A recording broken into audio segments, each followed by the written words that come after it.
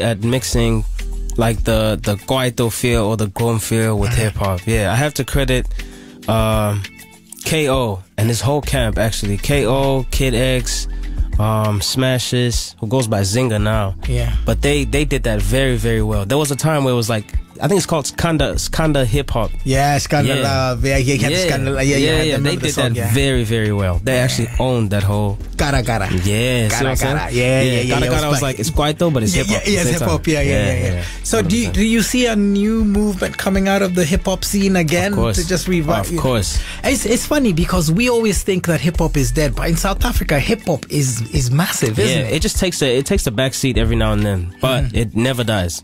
Never ever dies. Because every time I look at the charts and Radio Monitor and Radio Play, there's always hip hop tracks in there.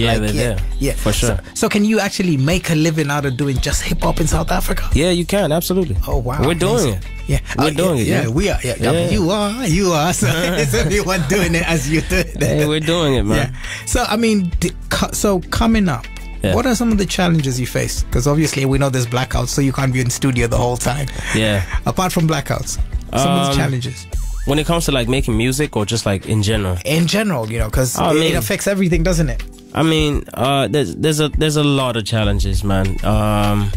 Just like trying to stay out of trouble is a challenge on its own, especially coming up in Durban. Oh yeah, Durban. Yeah, Durban can get wild, man. Yeah. It's very easy to fall into the wrong crowd in Durban. You know, all the cool kids are. You know what I mean? So trying to navigate through that is a challenge on its own.